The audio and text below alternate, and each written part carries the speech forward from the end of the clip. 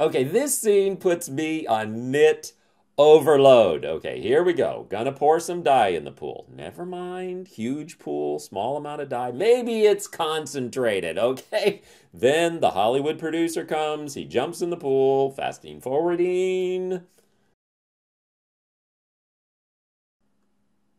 And he gets out of the pool and he's blue. Yuck, yuck, yuck, hardy, hardy, har. Okay, then he starts dancing and walking along and doesn't seem to notice he's blue. I mean, come on. Come on. He doesn't notice he's blue. Even more amazing, somehow the dye knows to stain his body and not his swimming trunks.